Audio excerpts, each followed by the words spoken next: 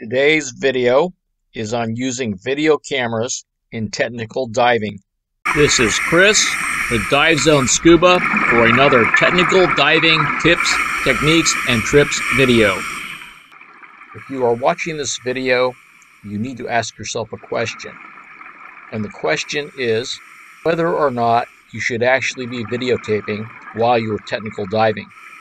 Video recording while conducting a technical dive can vastly increase the level of a diver's task loading. In some cases, this increased task level loading can result in tragedy. In the recent case of Brian Buggy, carrying a camera on a technical dive actually resulted in his death. This is well documented in the video, if only, that is available on YouTube. To conduct our training in the safest possible manner, we never allow students to video record or otherwise take cameras during a technical diving course. And we also never video record during a technical dive ascent. Only you can decide if your skill level is sufficient to record while technical diving.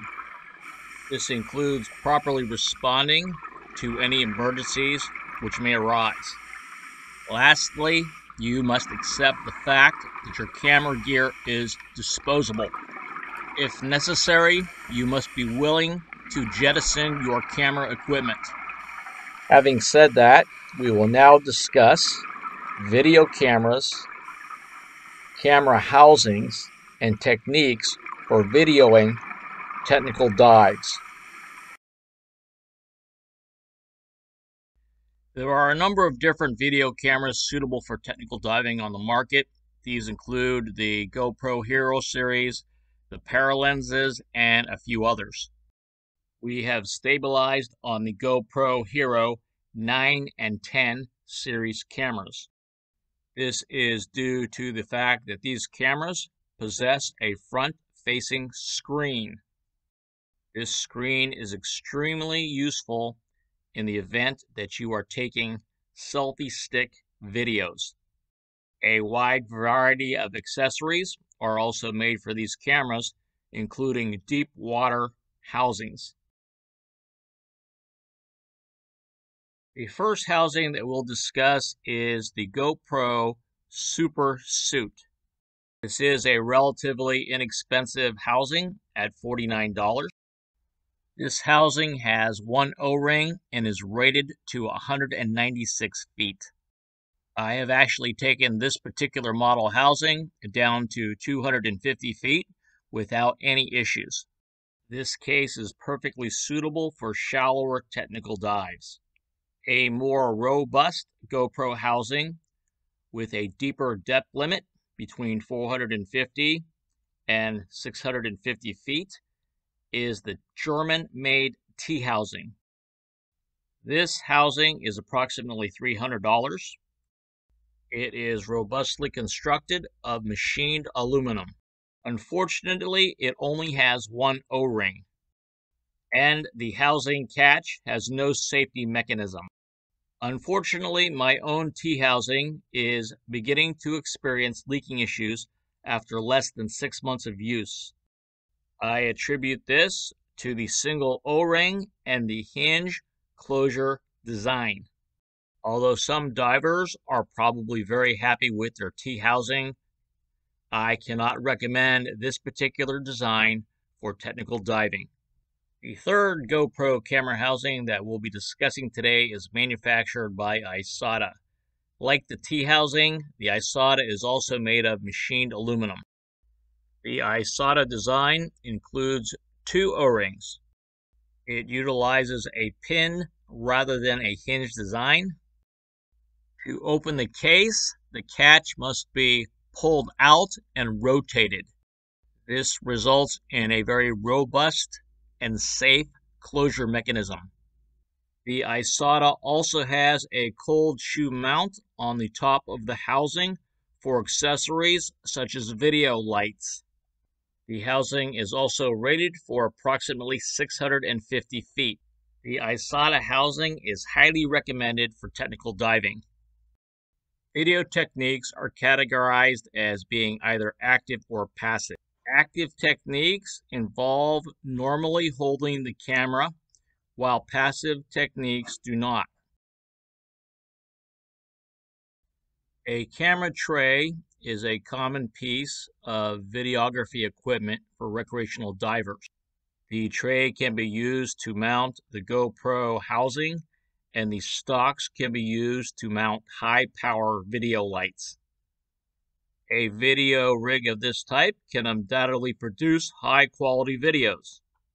Unfortunately, many technical divers will find this type of rig too cumbersome to use in a technical dive. A second active video recording technique is the use of a selfie stick.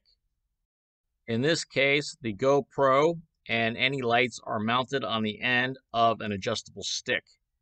The stick has the advantage of being able to be used for self-recording.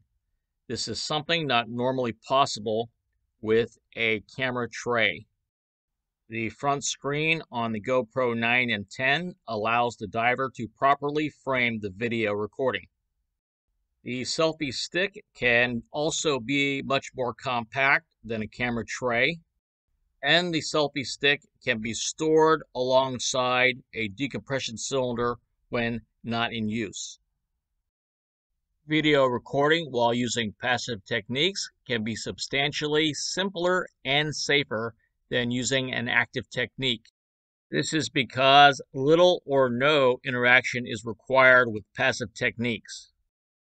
Common passive techniques include the use of chest harnesses and headbands. Chest harnesses are subject to parallax issues, which means that what you are videoing is not necessarily what you want. Headband techniques may not be secure. In addition, exhaust bubbles may interfere with the video recording. For passive video recording techniques, we have come to prefer regulator mounting.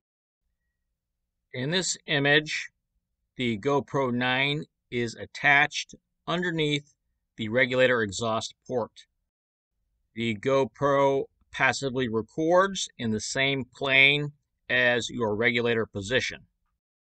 Because the GoPro is positioned away and below the regulator, exhaust bubbles do not appear in the video images. If the GoPro is mounted in this manner, it will be necessary to invert the image during video processing. In summary, we recommend the use of the GoPro 9 and 10 in an Isotta underwater housing, and we recommend the use of a selfie stick over a camera tray and prefer regulator mounting for passive video recording. With the proper training, experience, and equipment, video recording can be done safely during technical dives.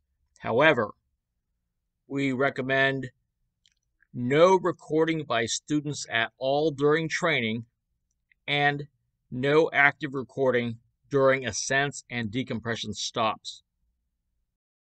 This is Chris with Dive Zone Scuba. Thanks for watching.